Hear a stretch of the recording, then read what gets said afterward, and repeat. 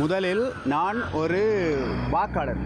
யாழ் தேர்தல் மாவட்டம், அதாவது கிளிநொச்சி யாழ்ப்பாணத்தை உள்ளடக்கிய யாழ் தேர்தல் மாவட்டத்தில் நான் ஒரு வாக்காளர்.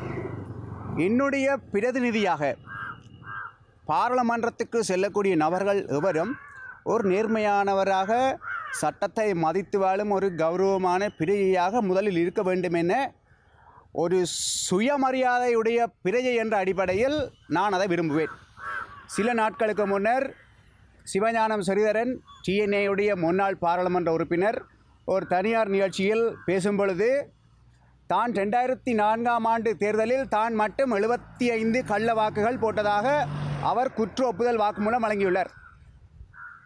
அப்படி கள்ள வாக்குகளின் அவர் கூறியது இன்னொருவருடைய வாக்கை தான் எடுத்து அந்த வாக்கை போட்டதாக கூறுகிறார்.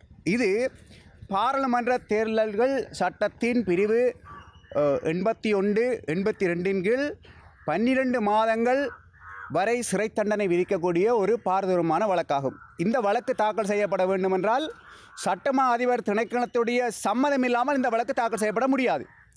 ஆகையால் தான் நேற்று சில நாட்களுக்கு முன்னர் நான் தேர்தல்கள் ஆணைக்குழுவின் யாழ் பிராந்திய அலுவலகத்தில் முறைப்பாடு செய்து தேர்தல்கள் ஆணைக்குழுவின் தலைவர் மூலமாக இந்த விடயத்தை சட்டமா அதிபருக்கு தெரியப்படுத்தி, சட்டமா அதிபருடைய பரந்தளவான அதிகாரத்துக்கு அமைவாக உரிய போலீசாருக்கு அனுமதி வழங்கப்பட்டு அவர்கள் ஸ்ரீதரனை விசாரணைக்கு அழைத்து அல்லது அழைப்பாணை கொடுத்து அவரை போலீஸ் ஸ்டேஷனுக்கு எடுத்து அவருடைய வாக்குமூலத்தை பதிவு செய்து அவருடைய குற்ற ஒப்புதல் வாக்குமூலமான அந்த வீடியோ ஆதாரத்தை ஓர் சான்றாக பயன்படுத்தி உடனடியாக மேல் நீதிமன்றத்தில் வழக்கு தாக்கல் செய்து அவர் தண்டிக்கப்பட வேண்டும். காரணம் என்னவென்றால், யாழ்ப்பாணத்தில் யாழ் தேர்தல் மாவட்டத்தில் இருக்கக்கூடிய 5,70,000 மக்களுடைய பிரதிநிதியாக ஒரு மோசடிக்காரன், அவருக்கு மரியாதை கொடுக்க வேண்டிய அவசியமில்லை, ஒரு மோசடிக்காரன் பாராளுமன்றம் போவது என்னை போன்ற சுயமரியாதையுடைய அவ்வளவு நபர்களுக்கும் ஒரு அவமானம். ஆகவே ஸ்ரீதரனை இந்த தேர்தலில் மக்கள் தோற்கடிப்பார்கள் என்பதில் எந்த சந்தேகமும் இல்லாத அதே நேரம் இவ்வாறான மோசடிக்காரர்கள், குற்றம் செய்த நபர்கள் தண்டிக்கப்படுவதன் மூலமாகத்தான் சட்டவாட்சியிலும்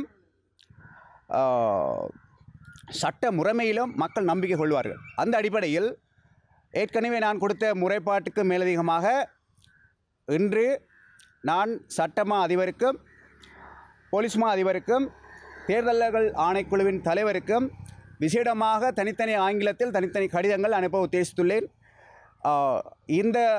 இந்த விடயத்தில் சட்டம் தன் கடமையை செய்ய வேண்டும் என எதிர்பார்க்கிறேன்.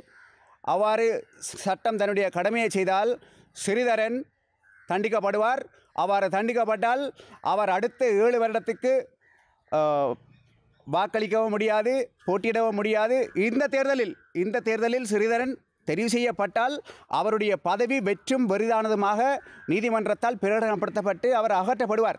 ஆகையால் மக்கள் இவ்வாறு சட்ட சிக்கலை எதிர்நோக்கியுள்ள இந்த ஸ்ரீதரனுக்கு வாக்களிப்பது அர்த்தமில்லாத விடயம். அவருக்கு வாக்களித்தாலும் அவர் தெரிவு செய்யப்பட மாட்டார் என்ற விடயத்தையும் மனதில் கொண்டு தங்களுடைய பாராளுமன்ற உறுப்பினர்களை தெரிவு செய்வது சரியான செயல் என நான் நினைக்கிறேன்.